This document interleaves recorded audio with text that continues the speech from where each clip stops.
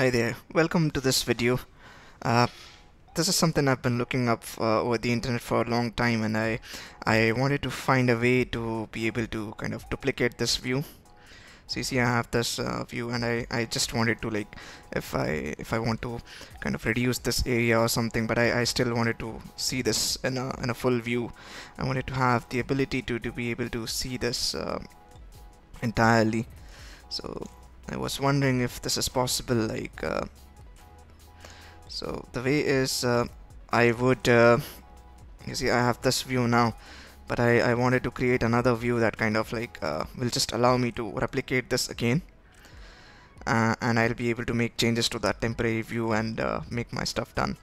So typically the way is like you can create a new basic view, like you just go to view and then new view.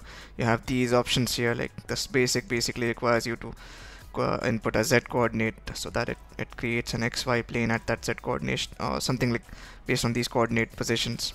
Just give the third coordinate axis, and then you have 2 points, like create a section or something, and then you have 3 points to create a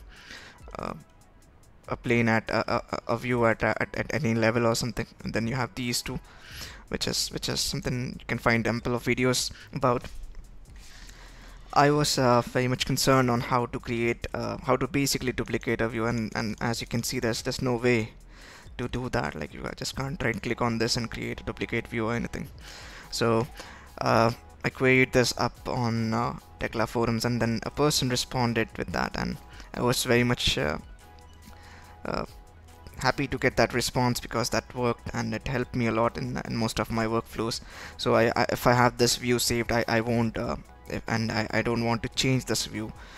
So what I'll do is I can then create temporary views that I can later on use and get most of the things done. Like so, let me share how you can duplicate a view on Tekla Structures. So you basically need to do is you just click this, and you have all of these ones checked up, and then you just hit apply and OK, and then you click this button, and then this is where you go use 3 points, and just go anywhere randomly, just click 3 times, and it'll basically create a copy of that. You see this is a copied view. I can get them side by side.